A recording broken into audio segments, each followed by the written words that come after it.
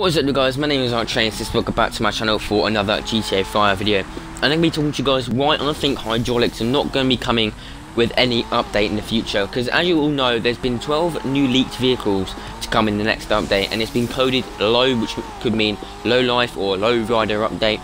And they're not new vehicles as such. They've been vehicles that have already been in the game, just different versions of them, like the Slam Van 3. We've already got 2 Slam Vans, and there's going to be a third one coming to the game.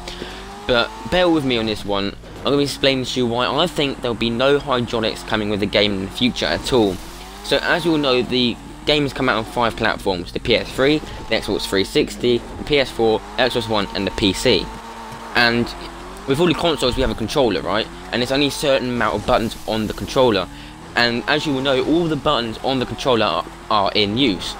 A, handbrake; X, change weapon; Y, get out of the car; accelerate, brake, and etc. All the buttons are used, so there's no way for us to have hydraulics in the game. The only platform that hydraulics can come on is the PC version, because you have a keyboard. You can have so many different functions in the game on the keyboard. There's so many keys, but on the controller there's only a few buttons, and every single one is in use, so there's no buttons left to use for hydraulics.